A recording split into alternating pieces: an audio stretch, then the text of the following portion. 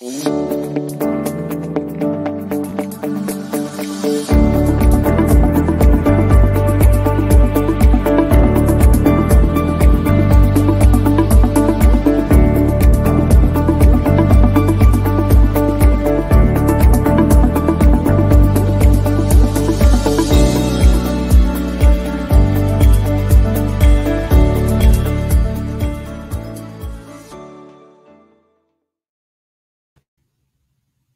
afternoon, everyone.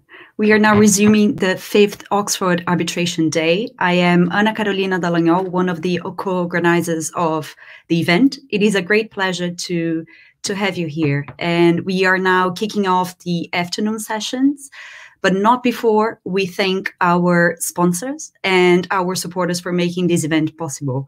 Thank you very much for your support. This is panel 3, which will address arbitration and failure to perform due to the pandemics. And now I'm connecting with Guilherme Recena Costa, who will be the moderator of this session.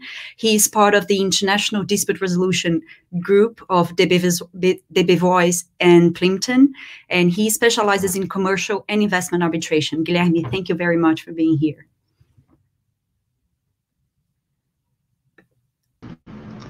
Thank you so much, Ana Carolina.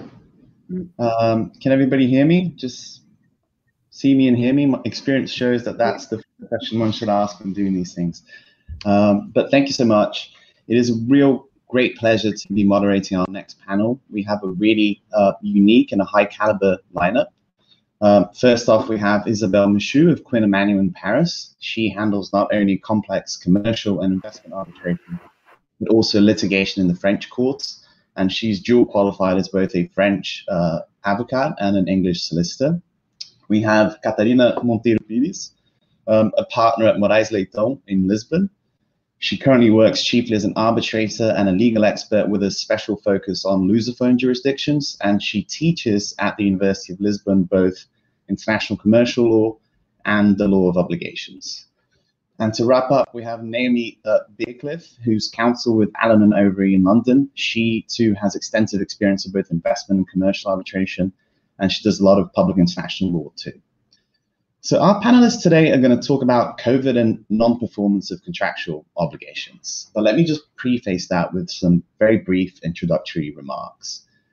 The global pandemic, as we know, is pretty much unlike anything in our recent memory, as are the disruptions it has caused to supply chains, to all sorts of things in our lives. Having really sort of turned our lives upside down, it has thrown into stark relief how contracting parties' assumptions as to future states of the world can fail, and can fail quite dramatically, actually. And that, of course, calls into question the obligations that are entered into on the basis of those assumptions.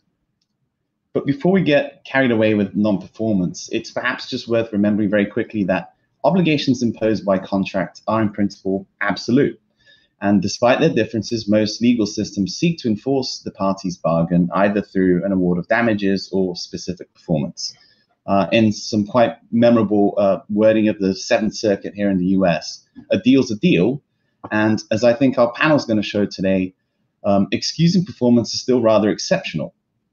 And that, in fact, makes it all the more important to understand the various manners in which the law softens the harshness of the absolute contractual nature of obligations. And that ranges from the many ways in which the parties themselves can choose to qualify obligations to a host of fairness and sort of equity-based doctrines that can apply, depending on the legal system, either through choice of the parties or as default provisions. And so while most of those doctrines are actually fairly well established, and I guess one of the overarching questions for us today is whether the contract issues that COVID poses are really novel in one way or not.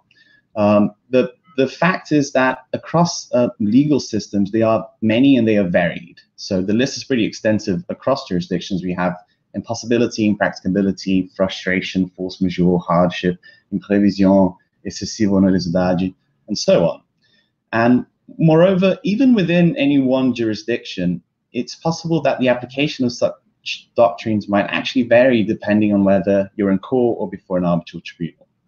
So there's both a lot of commonality of purpose, but also divergence of means that we can explore with our panel today. And it's precisely that approach that we have chosen to take, really. Because of the very richly diverse legal background of our panelists, what we've decided to do is talk about 3 topics that we think will showcase some differences across legal systems, including how COVID-related disputes are playing out in various jurisdictions, and as a result, what parties who are engaged in international commerce and transactions should be aware of. The first topic we're going to talk about is force majeure, whether as a statutory legal doctrine, as it's recognized in most civil law jurisdictions, or the somewhat sort of loose term that's used under English law and other common law systems to simply designate a class of contractual provisions for risk allocation. Secondly, we're going to talk about material adverse change or material adverse effect clauses, MAC clauses, whether in the context of M&A transactions as a condition of closing, or acceleration clauses, say in financing arrangements. And lastly, we're going to talk about hardship doctrines more generally, which of course can take a lot of forms in various civil law jurisdictions, have somewhat of a lesser role in the common law tradition, but there is the somewhat analogous English law concept of frustration. And for those of us who practice in the US, there's the doctrine of impracticability. So to make the most of that, the way we've decided to conduct our panel is a roundtable format. And because of that, we would like to encourage everybody in the audience to participate very actively, and not just at the end, but throughout, by submitting questions really in real time. And as your moderator for today, I will do my absolute best to interject with those questions as appropriately as I can to our panelists. One just final note on procedure is that we're going to try to engage in as candid a debate as possible. But of course, the views and opinions of our panelists are, views and opinions in this sort of academic setting, and they don't necessarily reflect any personal views or views of their law firms. With that disclaimer, and having already spoken a little bit too much, without further ado, I would like to ask Isabelle Michou to kick us off with some thoughts on force majeure. Yes, thank you very much. And I was just trying to get some technical issues fixed, but I'm not sure that is done. Can you hear me well now? I can hear you quite well. Yes. Okay. Thank you. So first, I was asking to talk about force majeure under French law. So I should probably give you 2 key points by way of introduction. First, I'm not going to talk about French law only applicable to France. What you should know is that the French law that I'm going to talk about extends to other jurisdictions where the legal system is based on the French Code Napoleon. This is the case of North Africa countries such as Algeria, Egypt, Libya, Morocco, Tunisia. That's also the case for Francophone sub-Saharan African countries such as RDC, Senegal, Cameroon, Mali, and many others. They are based on French law, and of course, sometimes you've got also a combination with Sharia law and Ohada law, but those legal systems are based on the French Code Napoleon. So that's the first point by way of introduction. The second one is that in France, until recently, the legal definition and the conditions of force majeure were based on case law. In 2016, there was a major reform of contract law, and the definition and the conditions of force majeure were incorporated into the civil code. And I should start with the legal definition, which is now incorporated in the civil code, which is Article 12:18. And the definition goes like this. In a contract, force majeure occurs when, first, an event beyond the control of the debtor, 2, that could not have been reasonably foreseen at the time of the conclusion of the contract, and 3, whose effects could not have been avoided by taking appropriate measures, prevents performance of the debtor's obligation. That's the definition which is now incorporated into Article 1218 of the Civil Code. And that was pretty much the same thing in the case law before 2016. That definition is not of mandatory nature. That means two things. First, the parties can deviate from this legal definition in their contract, and two, they can even exclude the force majeure from their contract. That's the first thing about the legal definition. So if we look at the specific features under French law, and that would be most likely the same in the other jurisdictions that I mentioned earlier. The first is, for a force majeure to occur, you need an event which is beyond the control of the party invoking the force majeure. Very often, if you have a clause of force majeure in your contract, you will probably have a list of events that would qualify as force majeure. Very often, it's not limited. It's only a list of some events that can qualify as force majeure, but it's not a limited list.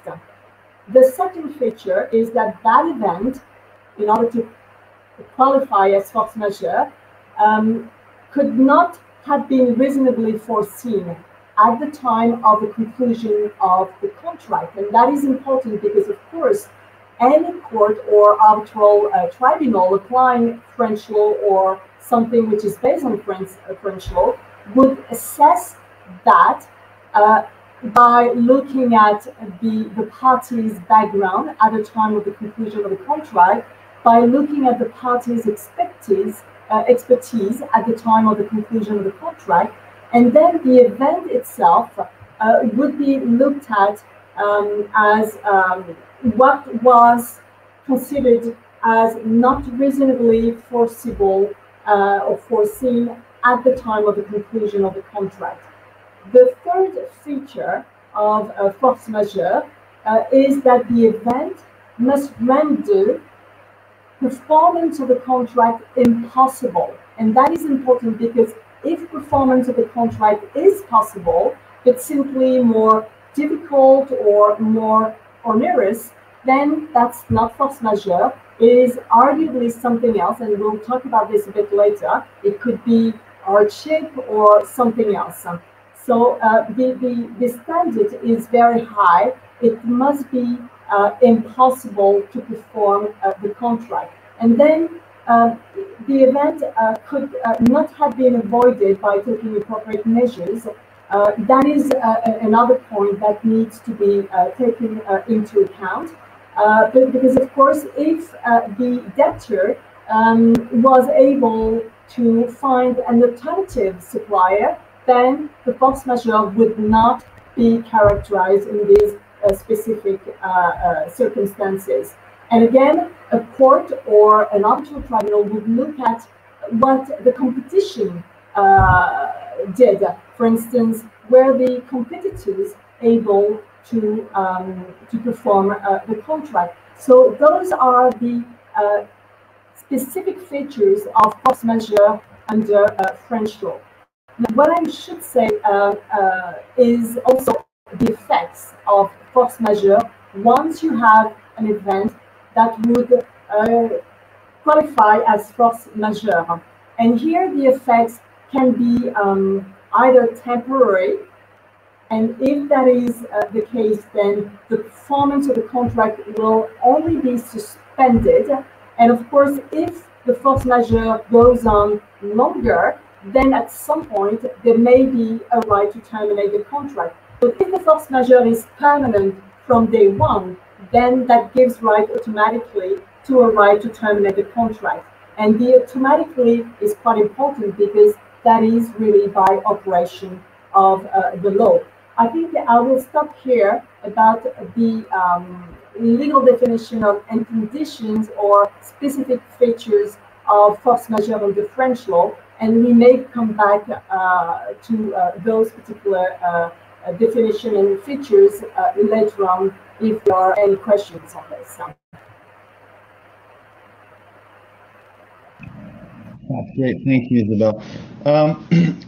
Catarina, can you tell us a little bit how Portuguese and other Lusophone jurisdictions, how Portugal and other Lusophone jurisdictions might differ from this French sort of background that Isabelle has presented to us?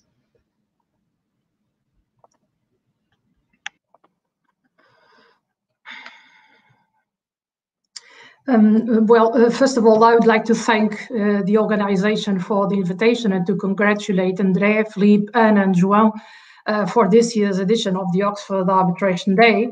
And it is also an honor to share this panel with Guy, with Naomi, and with Isabelle. Thank you all for this opportunity. My first word is to say that we are here to discuss very complex matters. We all know that in long-term contracts, particularly in construction and industrial contracts, failure to perform is often triggered by multiple causes. And at the same time, the world is still struggling with millions of COVID-19 cases, and Europe is facing a new round of shutdowns. And we, as arbitrators, as lawyers, and as legal experts, are dealing with new cases and sometimes with old cases requiring new answers.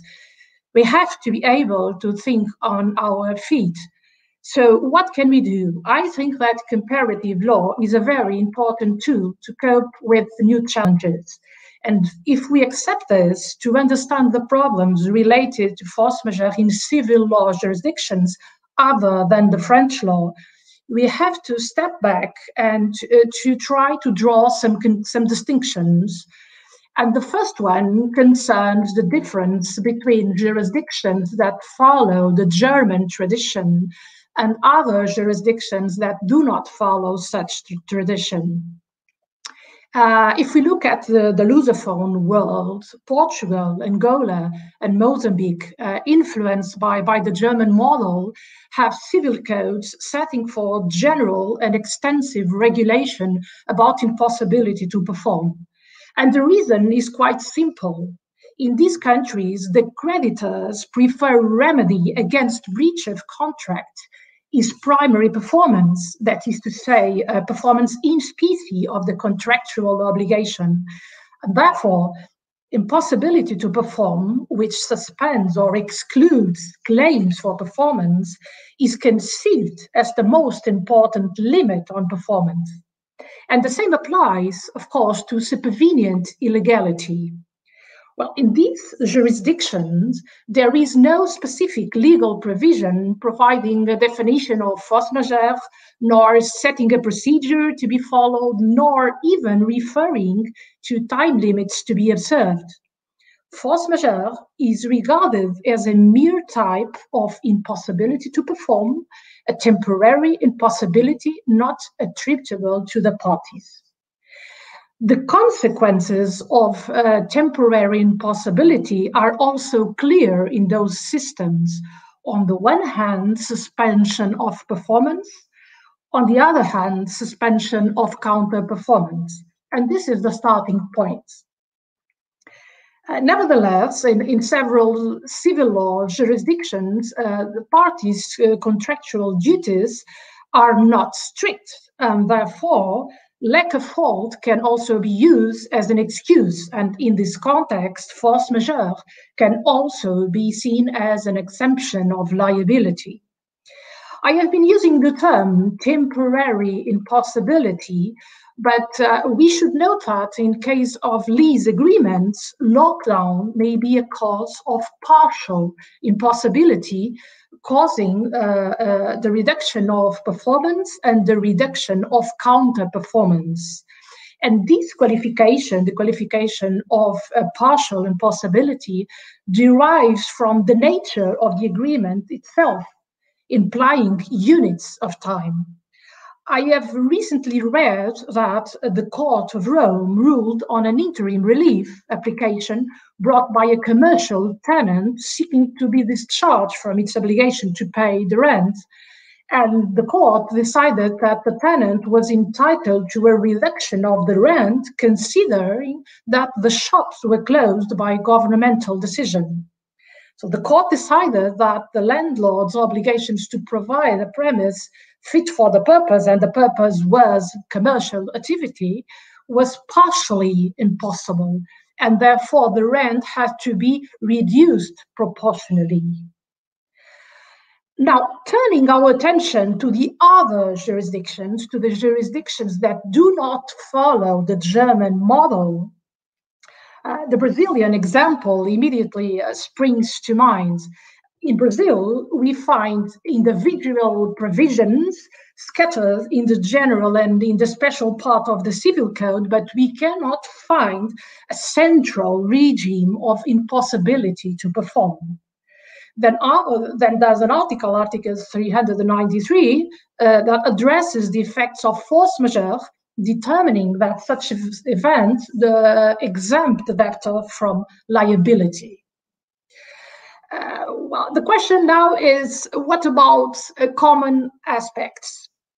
Well, I would say that many civil law jurisdictions recognize that impossibility is only absolute impossibility in which a party cannot perform. So situations where performance becomes more difficult or less profitable are not impossibility cases. I think that this is the main view. Differently, the German civil code now recognizes a new doctrine of disproportion between the creditor's interests and the debtor's efforts. We do not know if this doctrine, this German doctrine that was introduced in the German Civil Code in 2001, is going to produce any impact on Lusophone or on other civil law jurisdictions. In these jurisdictions, force majeure clauses, of course, play a very different role compared to the Anglo-Saxon world. The parties cannot agree that the debtor is obliged to perform what is impossible, of course, but they can agree on the consequences of a force majeure event. The parties can take their own choices as to termination of contract, suspension of performance, and also, very important, regarding allocation of costs. In several civil law countries, a complex problem to deal with in the absence of a detailed force majeure clause concerns seriousness of the delay for the purposes of termination of contracts. When can we say that the waiting period became too long or too burdensome? The answer in many civil law countries is unclear. It is therefore advisable to include a clause in the contract addressing these issues and leaving less room for maneuver. Otherwise, courts may apply and tribunals may apply general criteria such as good faith to find an adequate solution. A final word regarding the relationship between take-or-pay clauses and force majeure also in the Lusophone world. There is a recent court decision in Brazil about the impact of a force majeure clause on a take-or-pay obligation. The court considered that lockdown of many activities could be qualified as a force majeure event affecting the purchase of energy. I'm bringing this case because I believe that similar cases may appear in the future in civil law jurisdictions. I think that's it. We can discuss these issues later on. Guilherme. Catarina. Naomi, so we've seen a lot of sophistication around doctrinal aspects of force majeure in civil law countries, obviously because it's statutory over there. How does it play out in England? Well, I think I could be quite brief on this, and as you alluded to in your introduction, we don't have a sort of doctrine of force majeure, as it were. There's no freestanding concept of force majeure in English law. There's just the contract. In English law, the contract is king, the parties' bargain is king, and when we're talking about force majeure, we're talking about a specific type of clause that parties tend to include in their contracts.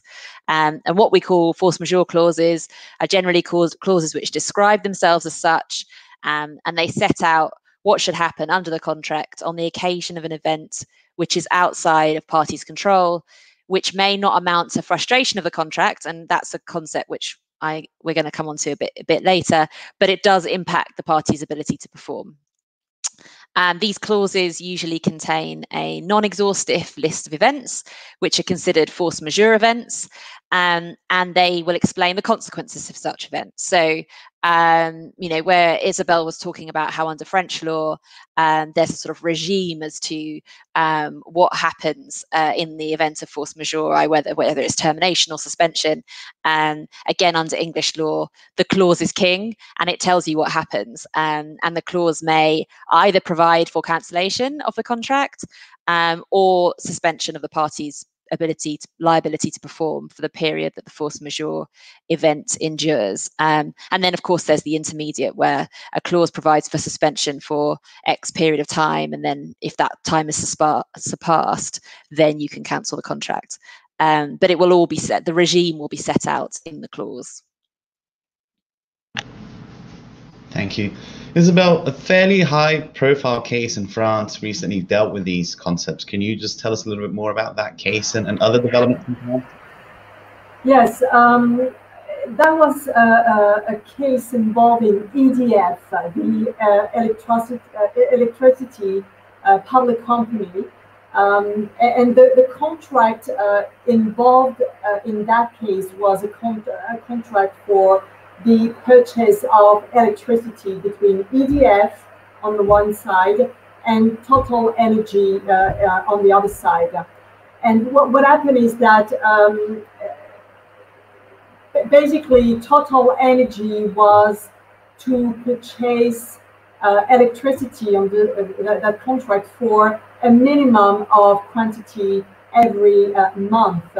And when the lockdown was decided, Total Energy wrote to EDF saying, well, sorry, but based on force majeure, I cannot purchase that electricity.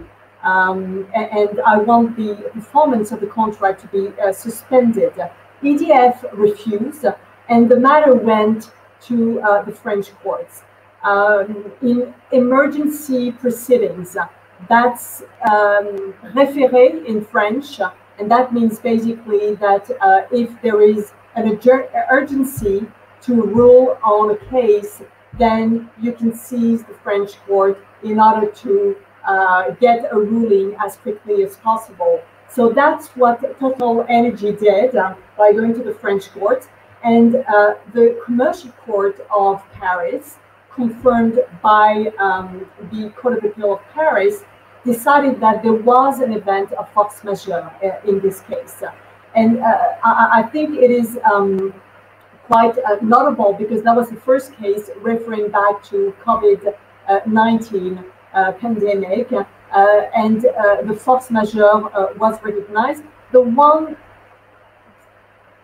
specific feature that I should probably mention is that in this case, there was a force majeure clause in the contract, and the force majeure clause refers back to the features that I mentioned earlier, which are in the legal definition of the civil code, but also to the reasonable economic circumstances.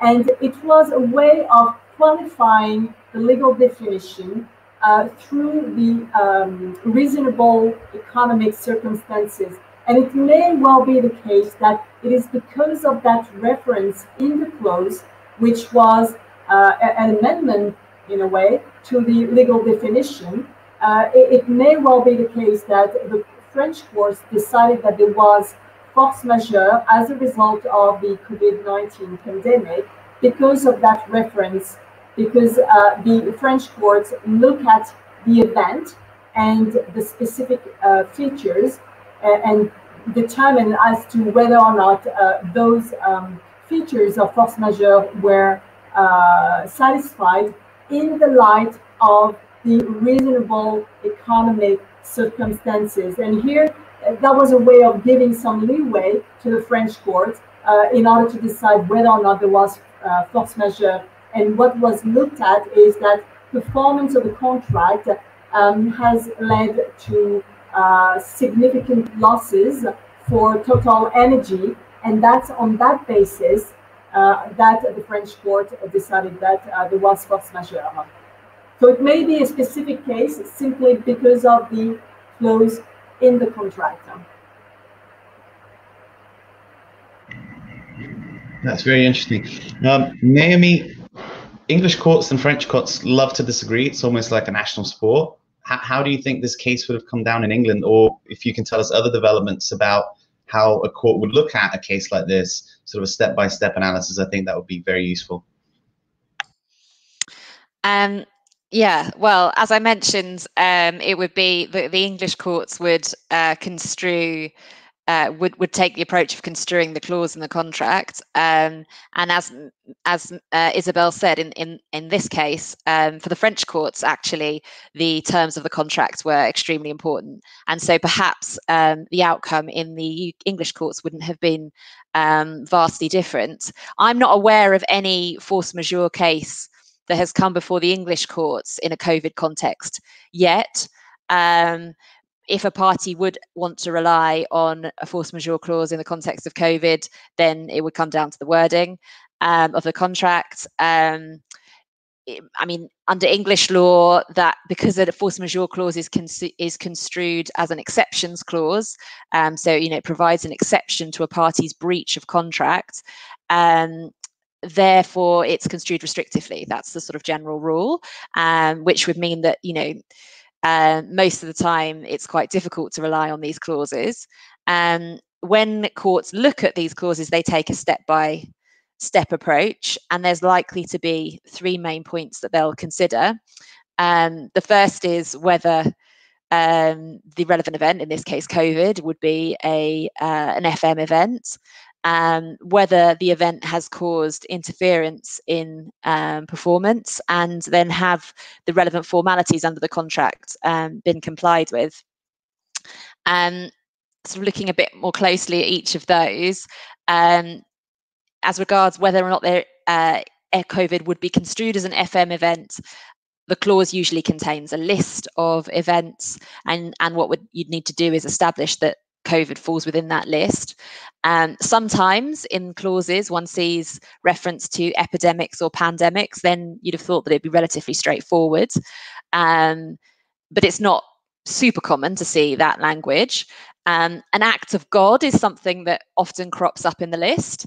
And that's been defined in various cases before the English courts. It's usually construed as something that has such a direct and violent and sudden and irresistible, a direct, violent and sudden irresistible act of nature, such that the defendant could not, by any amount of ability, foresee what would happen, or if he could see that it would happen, he couldn't have avoided it.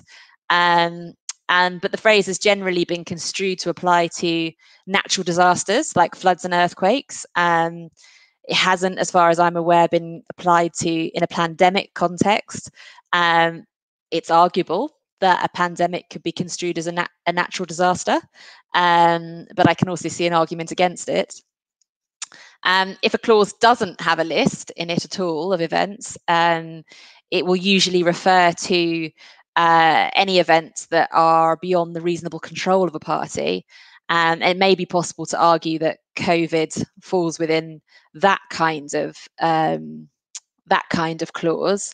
If there's a list that has lots of different events, but COVID doesn't look like it falls in it, but it's not exhaustive, and it has something at the end of it like and all other events which are outside the reasonable control of a party, then there's no requirement to construe the list of events as justem generis, but the list will be looked at to construe the meaning of what an event is within someone's reasonable control. So it's all a matter of construction.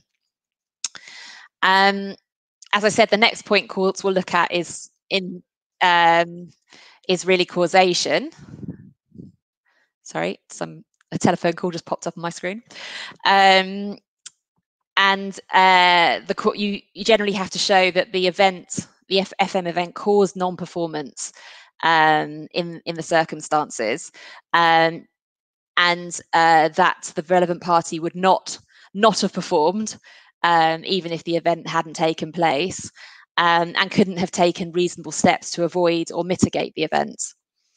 As to the degree of non-performance that you have to achieve, it's generally necessary to show that as a result of the event of non-performance, performance has become physically or legally impossible, and not just difficult or unprofitable. And in that way, it's sort of where you have that absolute impossibility of performance, then the clauses reflect what I now understand is under the position under French law. So if you have a supply of goods scenario, it wouldn't be an excuse not to supply the goods just because the place where the goods are sourced has put down an embargo on export of the goods because of COVID, for example, and so it became much more expensive for you to get the goods because you had to look to another source. That wouldn't generally qualify as a force majeure scenario.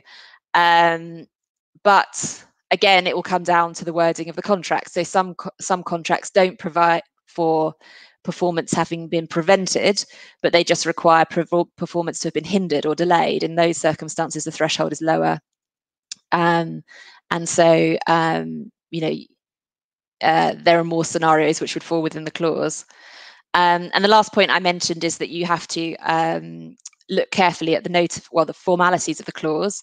Lots of force majeure clauses typically provide for notification procedures. If those notification procedures are construed as conditions to the contract, then if one doesn't follow them, then you will be precluded from relying on the force majeure clause. If they're construed as merely intermediate terms, then you should comply with them, but if you don't comply with them, you can still rely on force majeure, but you might be liable in damages if your failure to notify resulted in loss for the other party. And deciding whether or not a notification procedure is a condition or an intermediate term is a construction matter.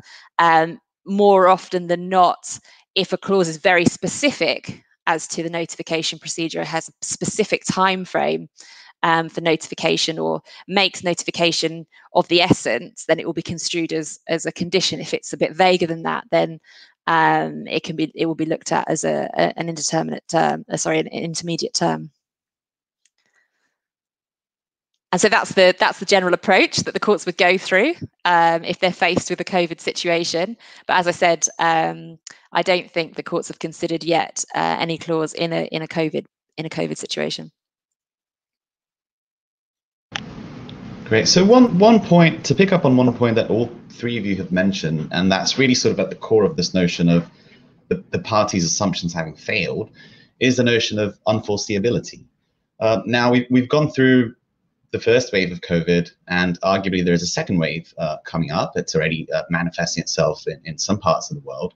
How does that impact, if at all, the legal analysis of these types of force majeure clauses? And maybe I'll ask Naomi and Catarina to just briefly touch upon that sequentially. I'm going to get very boring on English law. It's going to come down to in the first instance, what the contract says.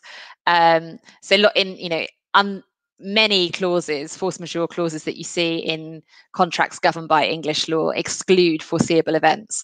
And in those cases, if a contract was entered into after the developments in Wuhan became public knowledge, then there could well be a problem for somebody seeking to rely on a force majeure clause on the basis of COVID. If a contract doesn't exclude foreseeable events, the position English law as to whether clauses should be construed as excluding foreseeable events is uncertain. And judges have taken different views on the issue, and that could be a point which is played out in future cases.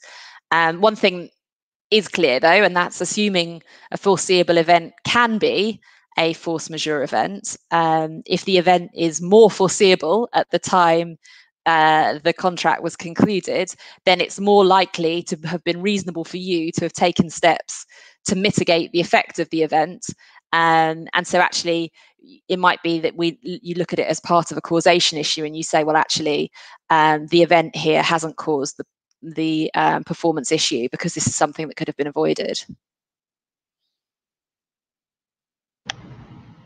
Catarina, any thoughts from a civil law perspective or more generally? Well, yes. I think that of course we are talking about contracts that that will enter into before March 2020. And I think that time and the passing of time has actually an impact on future claims. The same legal issue may have different answers depending on the date on which the problem occurred, before or after the World Health Organization declaration of March 11. And in case the affected party has to prove adequate causation between the pandemic and the impossibility to perform, I think that this is perhaps the most difficult aspect to tackle right now. I mean, I think that the issue is not that much about foreseeability, but about adequate causation. And sometimes I think that we are dealing with situations in which the impact on performance is not clear. And in some other cases, the obstacles preventing performance could have been removed, although, of course, with extra costs. And in those cases, the question is whether the civil codes in civil law countries set for a criteria regarding reasonable efforts or regarding reasonable costs. And for instance, the Portuguese, the Angolan, and the Mozambican and the Brazilian law do not expressly state that the affected party is obliged to mitigate damages and to prevent escalation of adverse effects. However, such mitigation efforts are considered to be a collateral duty imposed by good faith. What Naomi called in English law the intermediate terms. For us, those are collateral duties imposed by good faith. So the major issue here concerns the measure of such efforts.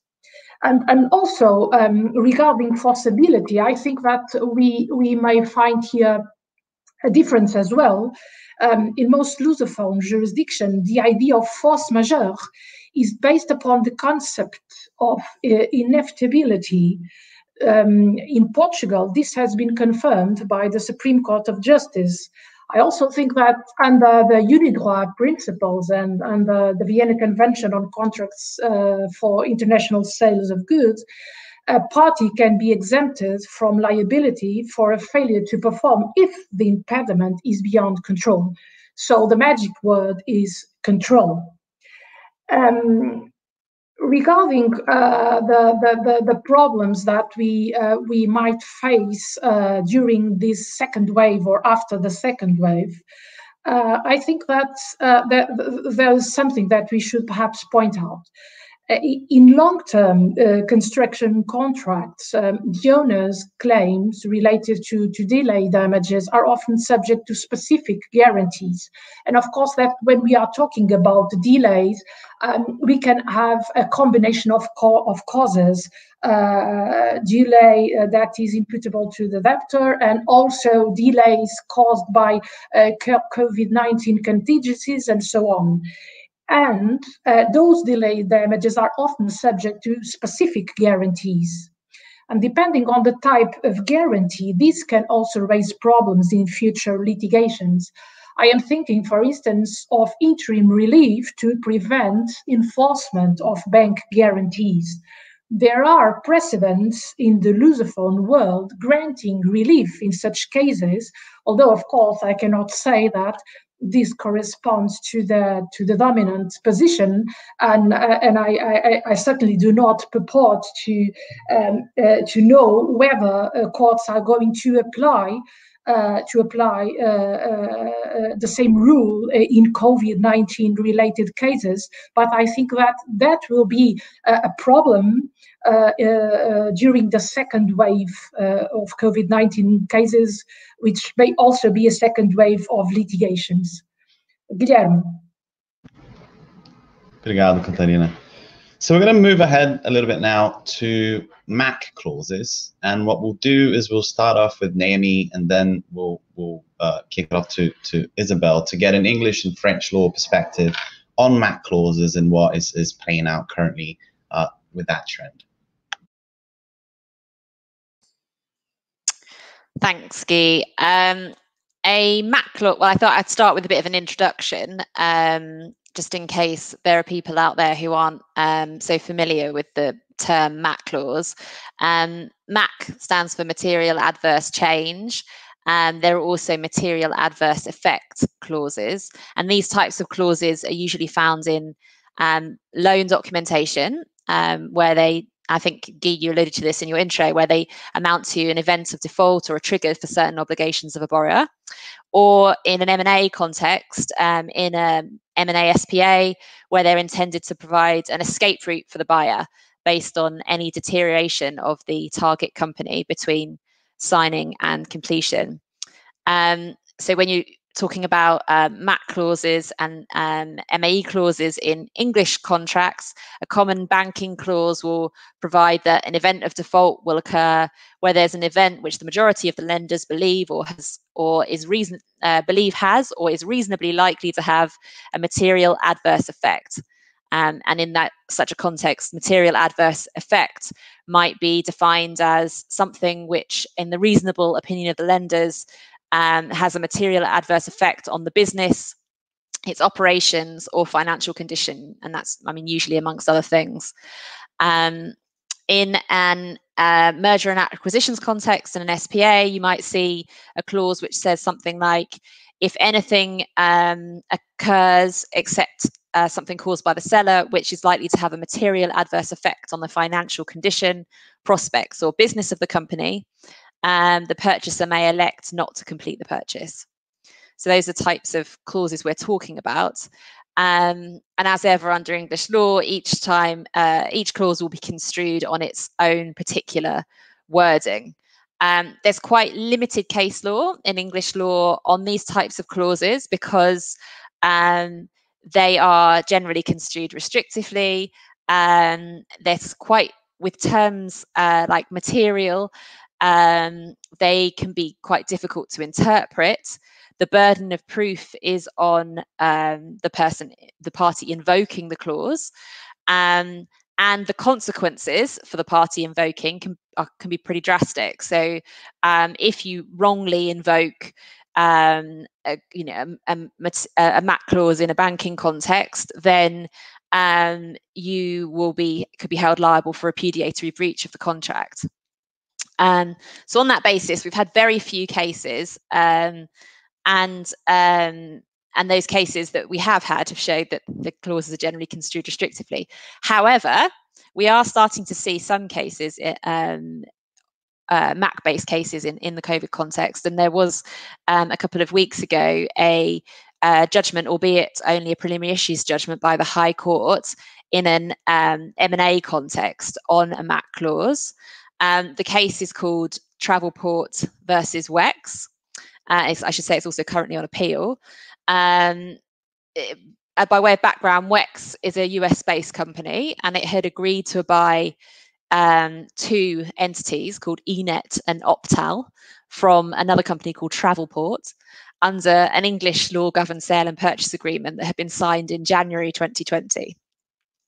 Optal's business, so one of the subjects of the acquisition, involved issuing virtual credit card account numbers that worked a little bit like physical credit cards that could be used by one business to pay and another business. Its principal client was eNet, and eNet derived the vast majority of its profits from providing business-to-business payment services to customers who operated in the travel industry, which obviously, as we all know, has been hit really hard by the pandemic.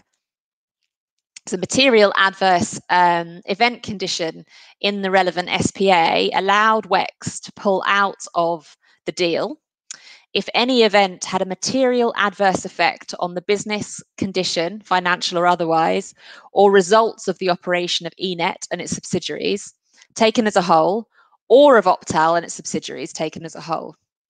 And then that clause, and this is sort of a typical where another typical style of clauses, you usually have a material adverse event clause, and then you have carve-outs from it. So this particular clause had a carve-out for conditions resulting from pandemics. Great. But then it had another carve-out which said, except where the pandemic had a disproportionate effect on eNet and its subsidiaries taken as a whole, or on Optal and its subsidiaries also taken as a whole, as compared to other participants in the industries in which eNet, Optal, or their respective subsidiaries operate. So the key word, this was all going to come down to that second exception. Was there a disproportionate effect on eNet or Optal taken as a whole, as compared with other participants in the industries in which they were operating? So the question for the court here really was, what is industries in this sentence? And the buyer sought to argue that industries had to be construed widely, so the entire business-to-business payments industry rather than the travel payments industry. Whereas the seller argued that actually the principal, most of their money was being made in the travel industry, and there was a particular industry that related specifically to travel payments. The court agreed with WEX. It concluded that they interpreted the term as being wide, and so being the entire business-to-business payments industry, and they concluded that the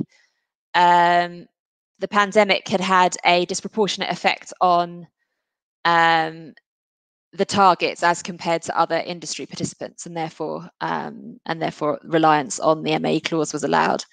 This case shows really that it does come down to the wording of the particular clause in any given case, but unusually it shows that sometimes perhaps a little bit of ambiguity in your clause might not be too problematic, because if industry had been construed in a more precise way, it might not have been construed in favour of WEX in this case. Having said that given that we, when people are entering into M&A deals right now, they can probably foresee that the pandemic is going to be an issue. One would generally advise a client to think very carefully about this type of clause to allow them to unwind their deal by having very specific wording. Carve-outs from carve-outs, the feast of litigators, for sure. But let me just interject briefly before turning to Isabelle. But that's a somewhat surprising result, I think. In the US, at least, Delaware and New York courts have construed MAC clauses very, very restrictively. And it's really an uphill battle for buyers to successfully invoke them. And one of the reasons, as you say, is obviously this typical carve-out of industry-wide or market-wide events. And as far as I am aware, at least, there's no case law that's actually come out of COVID regarding invocation of MAC clauses in COVID. There's obviously some high-profile deals that either fell through or that were renegotiated by the parties, the most notable of which is probably the LVMH and Tiffany's case. But that at least tends to show, I think, that the pandemic has such a disproportionate impact on everybody generally, that at least sellers and buyers are sort of willing to come together and to negotiate solutions. And that's happened in a couple of other cases as well. Isabelle, any sort of French law or wider views on what Naomi just commented?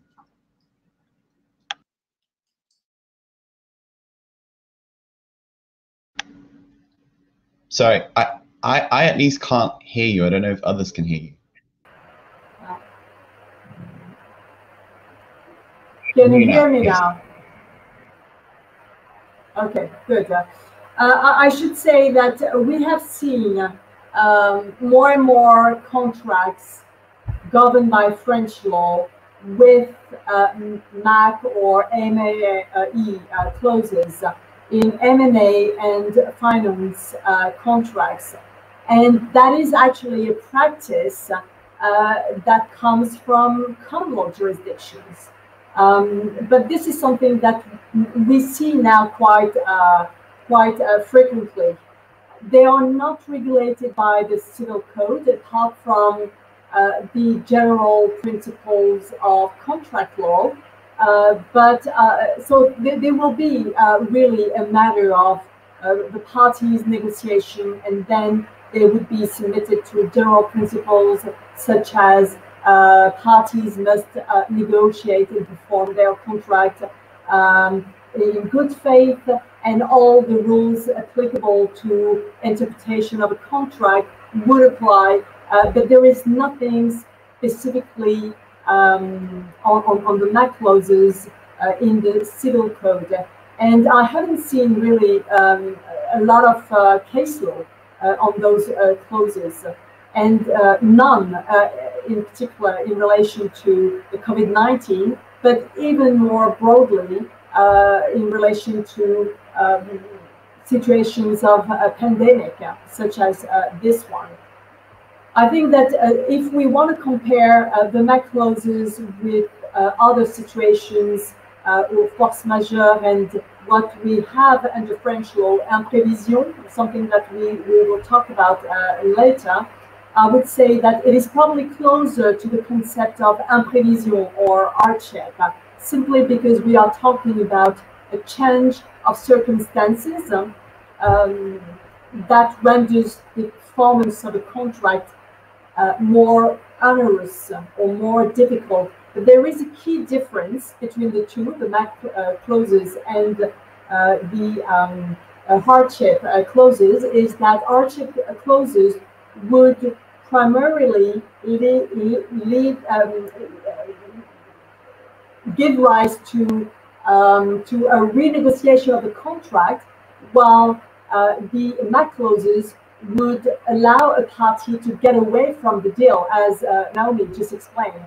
So I think this is a key difference, and we'll come to that when we talk about imprévision and hardship under French law and other civil law systems. But I think that that is a key point, a key difference between the two. And again, I think that French courts would look at it, would look at a contract with a MAC clause on a case-by-case basis, really, looking more specifically at the micro situation of that particular party rather than the big picture, the social and economic big picture. So I think that that would probably be the approach of the French courts.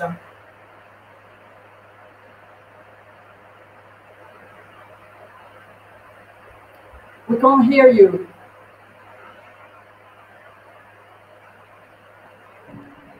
I have two layers of muting here, just for security's sake. Catarina, can you tell us a little bit about how the incorporation of these MAC clauses into civilian law type contracts, how that has been playing out in the Lusophone world, and how that interacts, potentially displacing, or how it supplements sort of these broader concepts, including the ones to which Isabelle alluded to, like good faith and like other limits on sort of party autonomy and doctrines of that sort. Yes, thank you again, Guilherme. Well, I think that the question we have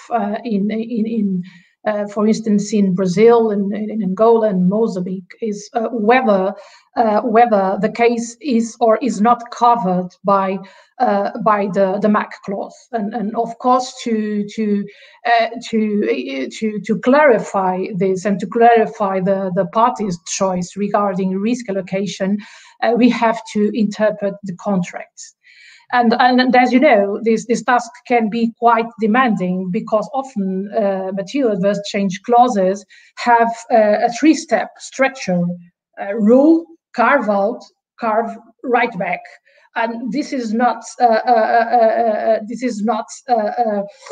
easy task to perform. To interpret a contract which imports a clause from an Anglo-Saxon world, and at the same time has such a difficult structure. But if I may keep it simple, I will assume that we have a case that is not included in a material adverse change clause. And then, as you know, good faith is a traditional foundation of private law in many civil law countries. And we may ask ourselves nowadays, what is good faith? And good faith can imply many things. It can imply additional duties or collateral obligations, can imply limitations to exercise of rights, can imply limitations to waivers of rights, can imply rights to renegotiation of contracts, and eventually can imply rights to claim for modification of contracts. This is a broad scope of application that limits the parties' freedom in commercial contracts. And besides, in these countries, good faith is like a multi-purpose remedy, meaning it can be invoked as an objection to enforcement, it can be used to grant claims for damages, it can be used to correct contracts. And in some civil law countries, courts and scholars consider that the parties cannot simply exclude nor adjust remedies imposed by good faith. If we follow these steps, then material adverse change clauses cannot be regarded as an exclusive remedy to material adverse changes.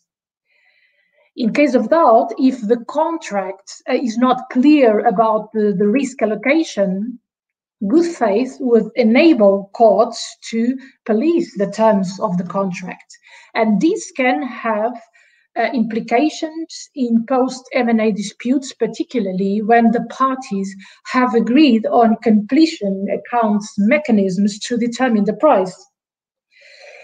And for a long time, limits to good faith were not called into question.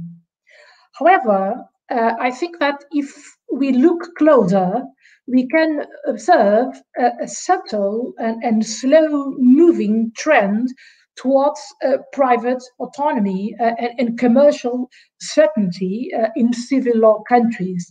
And we can perceive this in the recent changes to the Brazilian Civil Code introduced by the Economic Freedom Law in 2019.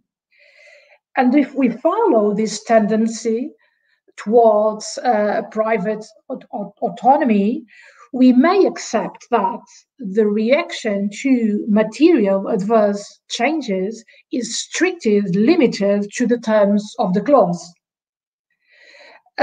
We may accept, as Naomi said, that the party's bargain is king. And that would be quite a revolution in civil law countries. Of course, then, that then the discussion will be concentrated on interpretation problems in which, again, good faith plays a very important role. In any case, we do not know if this trend towards private autonomy is at risk of being reversed as a reaction to the pandemic. I do not think that I am biased towards absolute freedom of choice by the parties, but I do believe that if we simply open the door to modifications of contracts without thorough analysis of the facts and of the boundaries of good faith itself, we may be creating a second layer of economic turbulence. And of course, that would be a major concern, both for lawyers and of course for businessmen. That's a very interesting point. And what I'll do is there is a question from the audience. Well, in fact, one of the organizers, Luis Monteiro, who is a good friend, he asks, and his question is directly mostly to Naomi. His question is essentially about the role of English law in the pandemic. We've seen with Catarina that perhaps the civil law world was trending towards a sort of more four corners of the page approach to these commercial transactions. But of course, as we have been talking about, and as we see in the real world, the pandemic has flipped a lot of things upside down. And so there's also sort of the converse movement of perhaps parties are really sort of unable to anticipate a lot of these events that are happening now. And some of them may feel like, when they were bargaining, they essentially couldn't foresee these events, and yet, their force majeure clauses maybe fall short, despite the best efforts of the draftsman. Do you think English law is perhaps trending in the other direction, and there's somewhat of a convergence between civil law and common law towards a balanced approach, say, or are we still sort of very much focused on the bargain is king as a principle? I think we're still very much focused on the bargain is king as a principle. I mean, we don't have enough case law in the COVID context to show to be able to say, oh, well, English law is making a specific exception for this event, but it would be very, very unlikely. I mean, it would go against kind of all the way that English law has been developing forever. And we're going to come on, I think, to talk about the only exception to the bargain is king rule in this type of context shortly, frustration.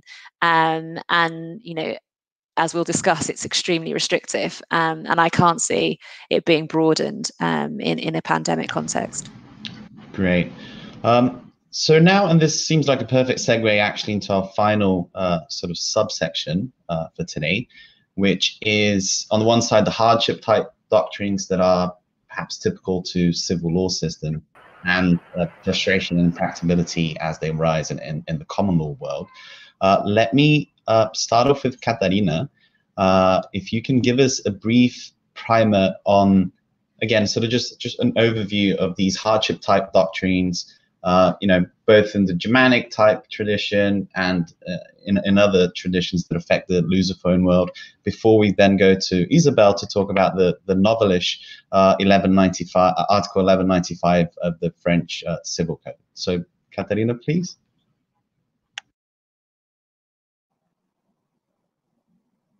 Thank you, Guilherme.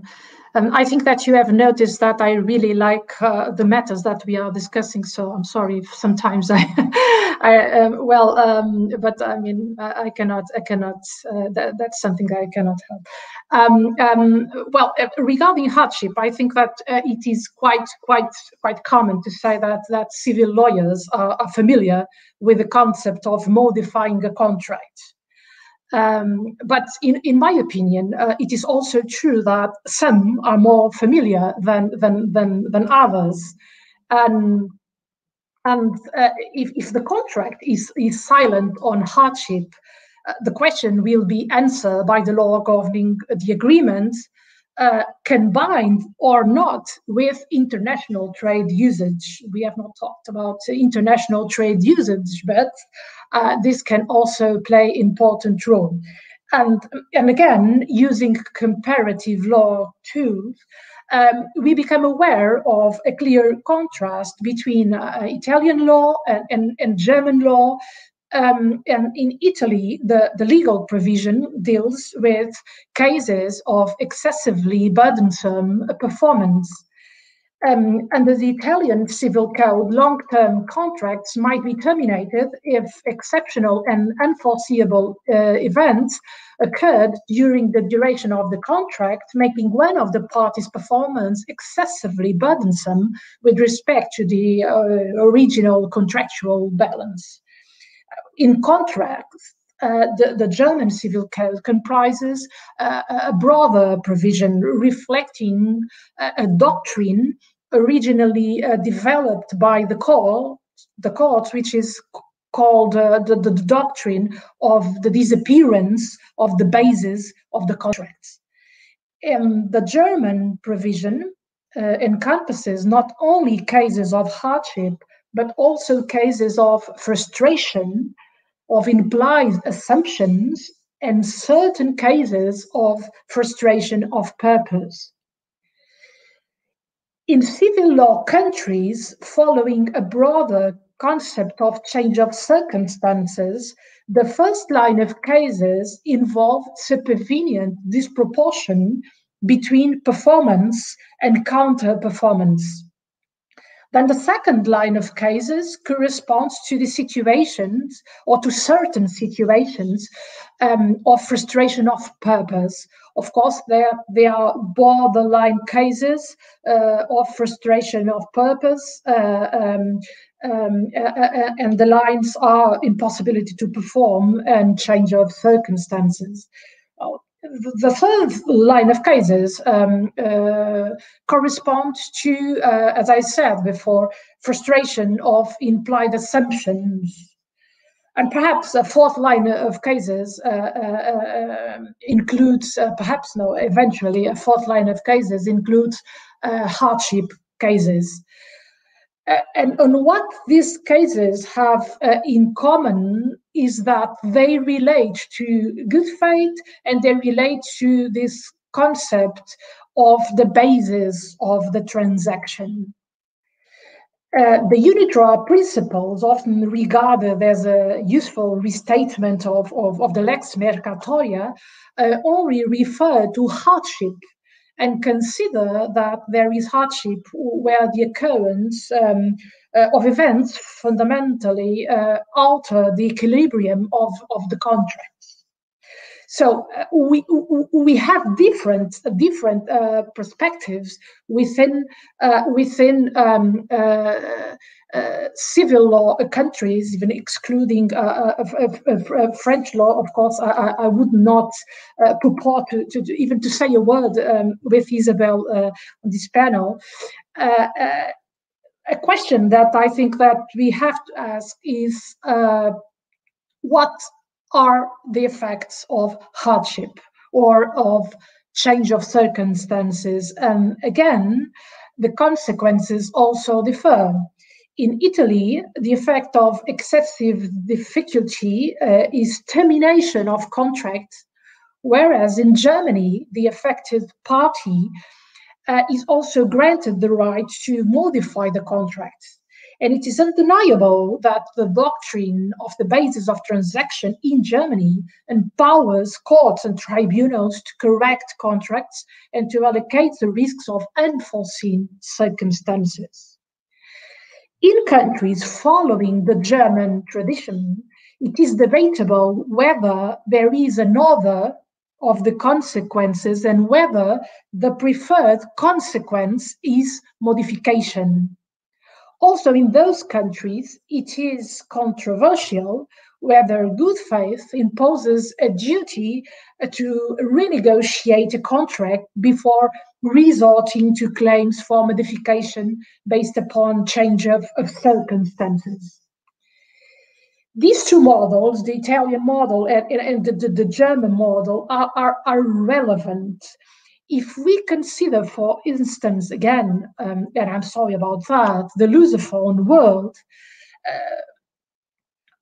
Portuguese, Angolan, Mozambican codes contain regulations inspired by the German doctrine, whereas Brazil follows the Italian model. And this is just about the law. And we cannot forget, of course, case law. And when it comes to court decisions, quite surprisingly, in Portugal, in Angola, and in Mozambique, court decisions tend to dismiss claims based on change of circumstances, setting the bar high. While in Brazil, courts seem to leave more room for interventions and for termination of contracts. So again, I am trying to use comparative law as a resourceful tool to handle the difficult cases and the difficult situations we will be tackling during the next month. And thank you again for your time and for. And I'm sorry for my enthusiasm when I talk about comparative law. Your enthusiasm is what keeps us going, Catarina. Isabelle, obviously French law has a very rich history of sort of hardship doctrines, going all the way back, of course, to the State Council and administrative law. Can you tell us a little bit about what the state of the law is today and what you've seen in the context of the pandemic, including, attempts to renegotiate or rebalance contracts? That there is a history in administrative law, in public law, because interestingly, it was not possible to have hardship in private law contracts unless you had a specific hardship clause in the contract, but that was the only exception. But now with the 2016 reform of the contract law, there is now a specific provision in the Civil Code, which is Article 1195 of the Civil Code, which creates this imprévision hardship defense, which is now available for private law contracts. And it goes like this. If a change of circumstances, which was unforeseeable at the time of the conclusion of the contract, renders performance of the contract is excessively onerous for a party who did not undertake to bear the risk, that party may ask the other party to renegotiate the contract. And the first party must continue to perform its obligations during renegotiation. So that's quite interesting because, of course, that was something which had been tried again and again in private law and successfully when there was no contract, closed hardship contract in the contract. But now this is possible. I should probably say that there are two limitations to that imprévision hardship defense, which is now in the Civil Code. The first is that it should only apply to the contracts entered into from 1st of October 2016, although here just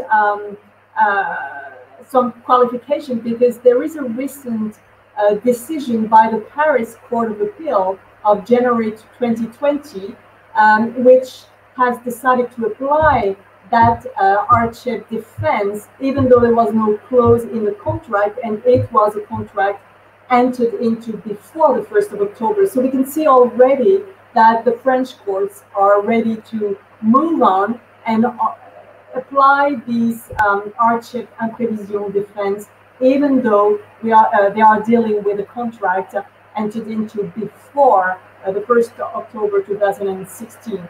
And the second limitation is that hardship defense does not apply to some specific contracts. For instance, the sale of financial bonds or instruments. That is there is a specific exclusion there, which is in the monetary and financial code. It's not possible to include in those kind of contracts a hardship clause. Again, the hardship provisions, which are now in the civil code, are not mandatory. That means that the parties can deviate from those provisions. They can even exclude hardship if they want. That is, again, really a matter for the parties to negotiate. What I should just say by way of summary about the features of that imprévision hardship under French law is that, so you need a change of circumstances that was unforeseeable at the time of conclusion of the contract to that change renders the performance of the contract excessively onerous. And frankly, here we don't have much case law, and would suspect that it will be it will lead to some uncertainty as to how French court will apply that test, because of course by excessively onerous you could probably put quite a lot in that. So I think there will be some case law which will not be entirely settled for some time. And the third feature of the imprévision hardship defense, which is now in the civil code, is that the party relying on hardship did not contractually undertake to bear the risk of this change in circumstances. And of course, that goes back to how the parties negotiated their contract in the first place. Has to the effects of the hardship imprévision defense now in the civil code. I think that that was mentioned earlier by Catarina. The main effect of that new defense in the civil code is that the party will seek to renegotiate the contract. So it's not to get away from the contract, it's really to renegotiate the contract. And I think that here you've got two situations. One, the other side, the other party does not want to renegotiate, and that's the end of it. Two, the renegotiation takes place but fails. And in that case, the matter can go to the court. And here, what the court can do, it is more doctrine than case law, but what the court or the arbitral tribunal applying the relevant law, so French law, would be able to do either the modification of the contract or the adjustment of the contract, or terminate the contract. Those are the two possibilities that a court or an arbitral tribunal could have in case of disagreement by the parties. And of course, as I mentioned earlier, there is no case law in relation to COVID-19. But again, that's also a very new provision in the civil code. So even irrespective of the COVID-19, there is not much case law anyway. Thank you. So for our final, I think, point, we will talk about sort of the common law view on these types of doctrines. Before turning it over to Naomi, let me just say that impracticability under US law, it's codified in the Uniform Commercial Code. It's a little bit similar to these hardship doctrines, except that it doesn't really lead to renegotiations unless you actually have a hardship clause that imposes that. But it does have some of the same elements and a little bit of the same feel. But the effects, again, will be different. Even though courts and tribunals will generally try to act in a sort of equitable manner and will treat contracts, say, as divisible contracts, which might in the end have an effect somewhat similar to a rebalancing of the bargain. But English law, I understand to be even more restrictive, perhaps, Naomi, and in particular with the doctrine of frustration. Can you tell us? I'm afraid we don't have a lot of time, but if you can sort of synthesize it very quickly, I'm sure we would all appreciate that. Yes, absolutely. I'm just going to correct one point I made earlier, because I think I misspoke on WEX. So the case we were dealing with that dealt with material adverse effect clause, that was a preliminary judgment, and so WEX hasn't been released from its obligations yet. It was the court's interpretation of a clause as a preliminary issue, and that interpretation is now on appeal, and the case has not yet been decided. So just wanted to set the record straight on that for everybody.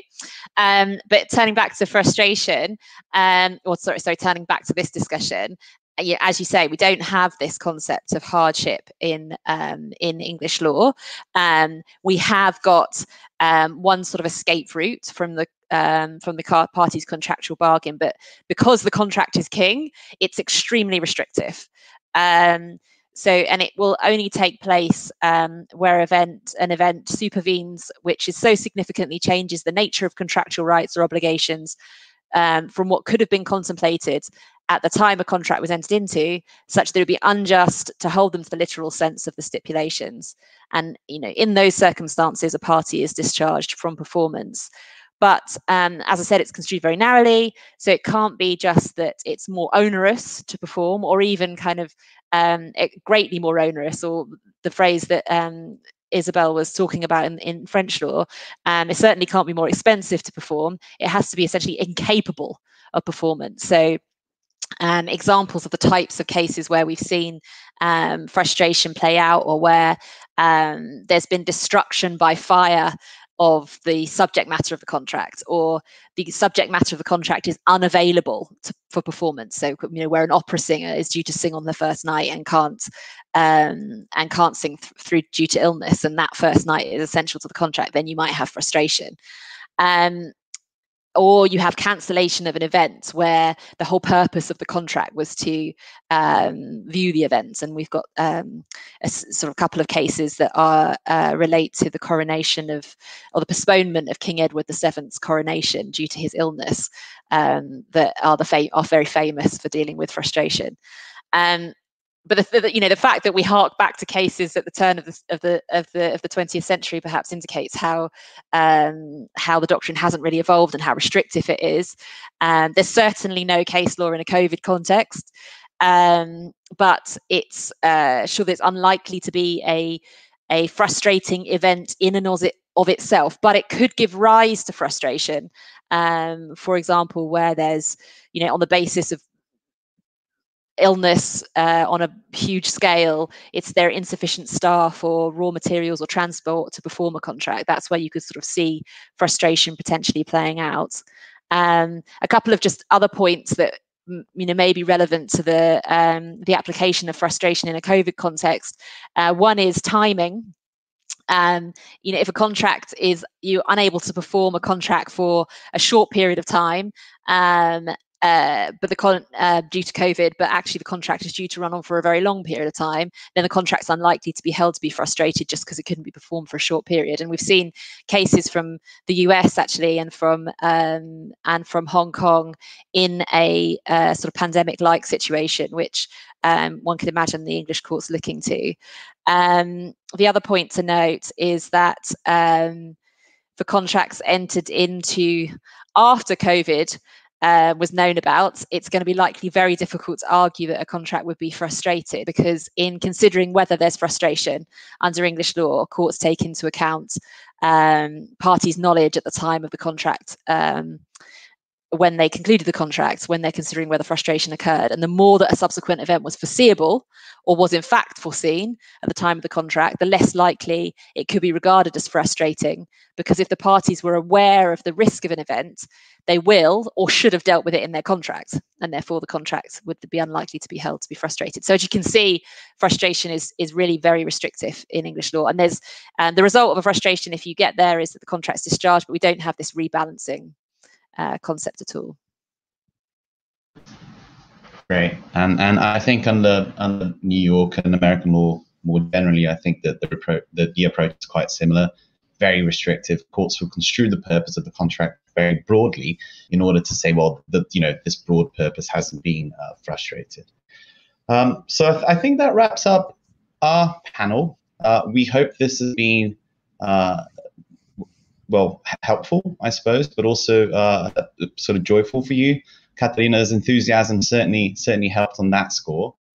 Let me just, there's one announcement that I'm supposed to make, which is, I believe, and if it's not there, it's not my fault, but I think there's a link under the video, the bottom of your screen, and that should take you to the link for the next panel, which I understand will start in about a quarter of an hour. It's been a real pleasure to moderate the panel. I want to thank our panelists again. I want to thank the organizers and the sponsors for setting up this great event, and we look forward to at some point seeing everybody in person again. Thank you. Thank you. Thank you. Thank you all.